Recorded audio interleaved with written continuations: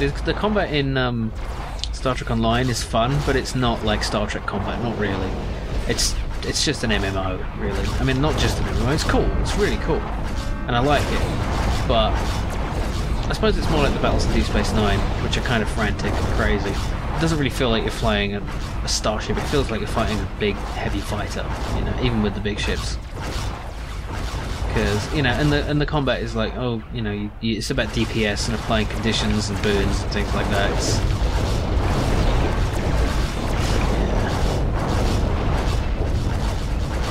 You don't get. I mean, in this, you get the sense that these ships are huge. Not as much as it could. I mean, imagine if you saw like people flying out when you destroyed parts of the hull. That'd be so cool. There was one really scary thing in Enterprise when I saw an episode of that, and Enterprise was pretty bad. Except it started getting better around the 3rd, 4th season, but then it got cancelled. So, but there was a battle scene. Spoiler alert, where a ship. The bridge was destroyed, and you saw people fly out of the hole that the bridge, where the bridge was, and that was really, really disturbing because you can kind of look at this and not think about the fact that there's 1,000 people on this that I'm about to destroy and lives will be extinguished and burned up and killed. I mean, obviously not really, but it's kind of sanitized. It's just like, oh, it's just a ship with some holes in it now. It's not like there's now bodies floating in space behind it. It's been flung out into space after I blew a hole in it. But of course it is. Pretty horrific. That doesn't bother the Klingons.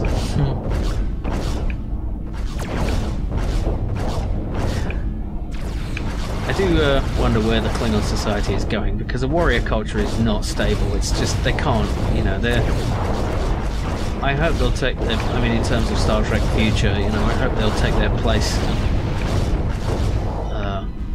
in the Federation one day and look past their warrior honor and embrace a more enlightened philosophy. I mean, the thing is Star Trek is all about tolerance, but not tolerating the intolerant. You can't tolerate murder, because murder is very intolerant of life. So,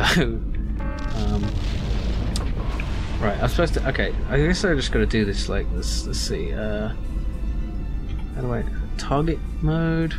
Change targeting list. All ships and objects. Okay. So. Okay. Ypres 1A and Dorian mining facility. What about this ship? Dorian Research Center. Have I got to target a subsystem or something? Is that how that works?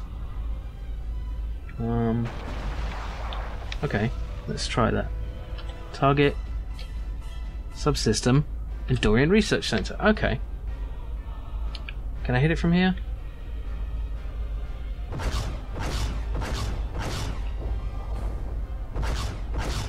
Not sure. Let's try Dorian replicators. It's over there. Can't tell if it's on the other side of the planet though. Oh no, it's not, because I haven't hit it. Okay, here we go. Again, not thinking about what this means. Okay. Target the Vulcan Science Academy. That's terrible! Oh, let's just kill people for trying to learn stuff. We're just supposed to destroy non-human, right? Because I don't know why. I mean, I'd sort of know why, but why spare humans rather than... I mean, why are we destroying the Vulcan Science Academy? And where is it? Okay, there it is. Oops. Just accidentally punched a hole in the crust in the wrong place. Because the thing about Star Trek weapons, like, a photon torpedo is more powerful than a nuclear warhead. Well, I mean, depending on the yield, but it's an antimatter device, so it's like as much bang as you can get for the amount of mass. Unless you start talking about quantum torpedoes, and that's just silliness.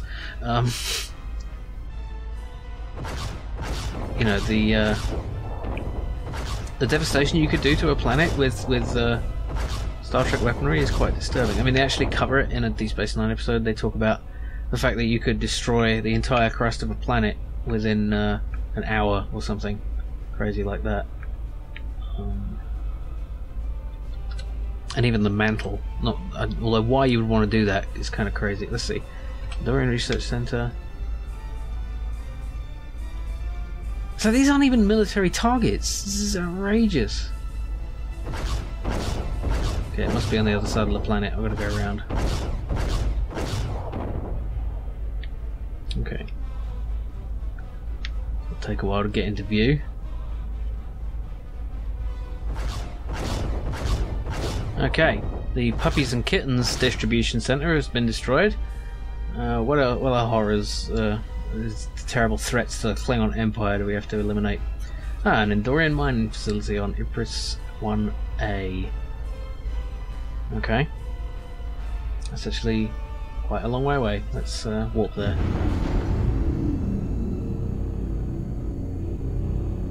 If we can. Please don't warp into the planet. Okay. It's strange, you're supposed to only be able to warp in straight lines, except when you aren't, depending on the depending on the episode. Yeah, Star Trek's inconsistent. What can you do? Okay. Nearly there. That looks so flat. Okay. Can we target the subsystem? There we go. There it is. Okay, that thing means it's on the other side, so it'll take a while to get around there. We have lost an escort. What?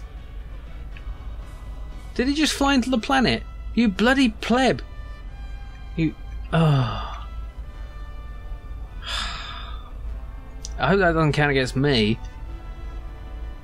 Not my fault that you can't fly your ship without... I mean, how did you not see the giant planet in front of you? You fool. Where is this facility among all this blurry texture?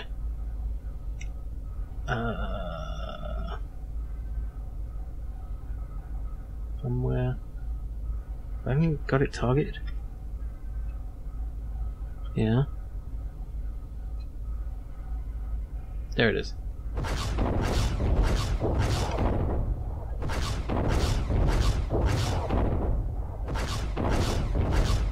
Okay. Is that it now? How did the Terran manufacturing plant get damaged? Why is it being destroyed? Why is the Vulcan Science Academy...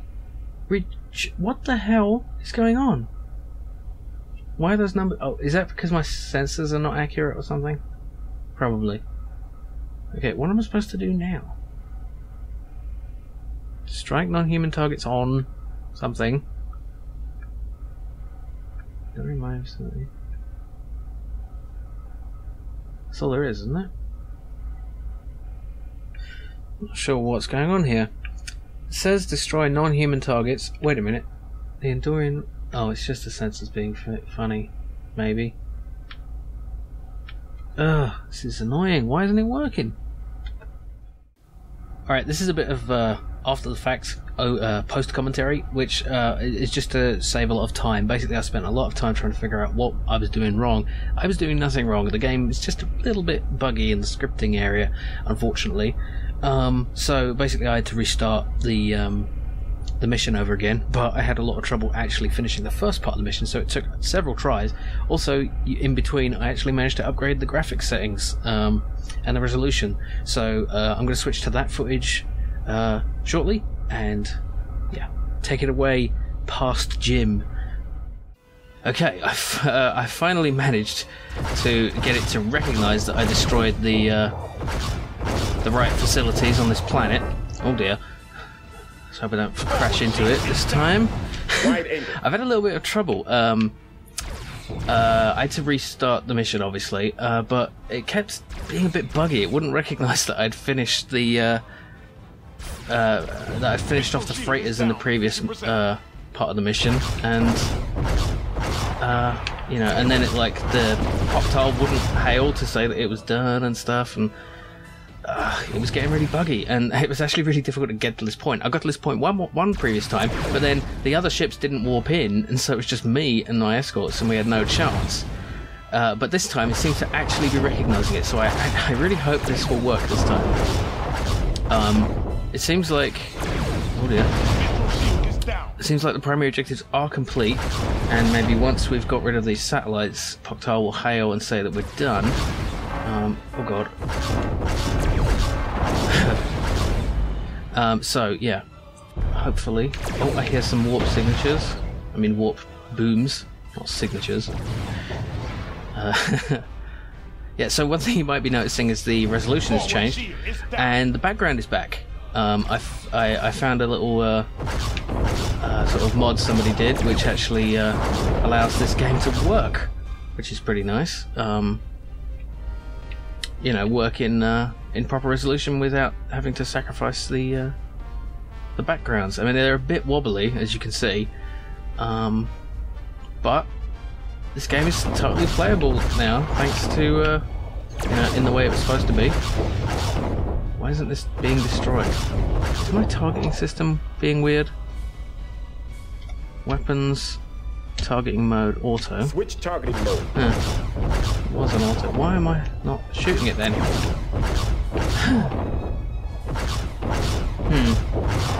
Oh, there we go. It's taking damage now. So yeah, let's see.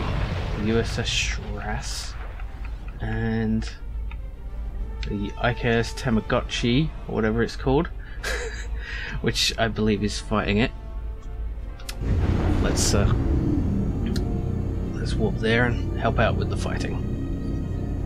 This looks like a dreadnought of some kind, but it will dread us because there's more of us than it.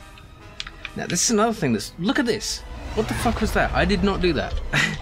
The warping is really all over the place. Like, it will just sort of stop and twist around and go crazy. I don't really understand it, but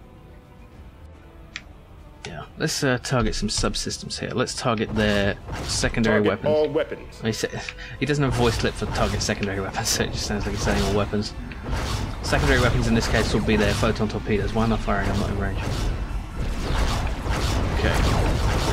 I think the tractor beam, if I use a tractor beam, it lets me lock on better because it eliminates some of the relative velocity between the two ships, but I'm not sure if that's just confirmation bias.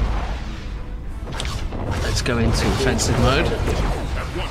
It actually helps not to move too fast when you're this close to the ship. Oh. That didn't last long, did it? My shields are down.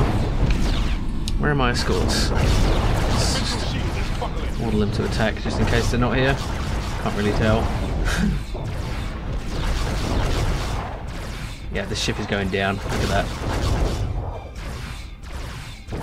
Just trying to get some distance before I swing around and attack. This thing is still a threat, even though it's very wounded. Didn't get much out of that. 8% hull. Surrender.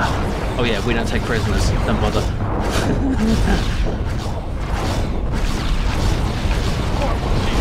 There it goes.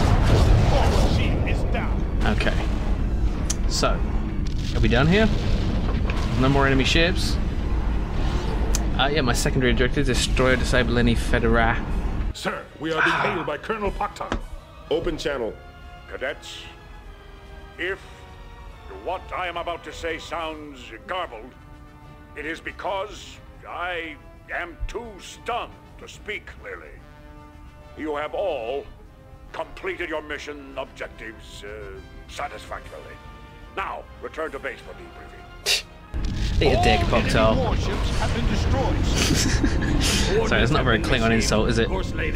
Okay. The fleet is warping out. Let's head back to the resting system. Warp 7. Finally, despite the bugs, Kapla. Come on. Engage. There we go.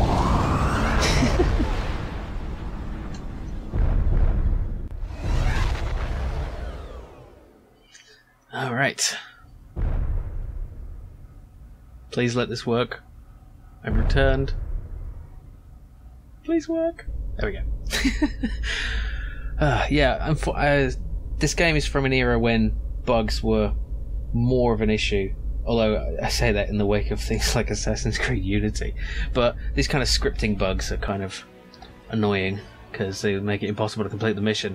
Anyway, debrief me, Thokmok. You performed your duty admirably in both the Somme and Ypres systems. Excellent work, Cadet. Thank you. I mean, Kapla.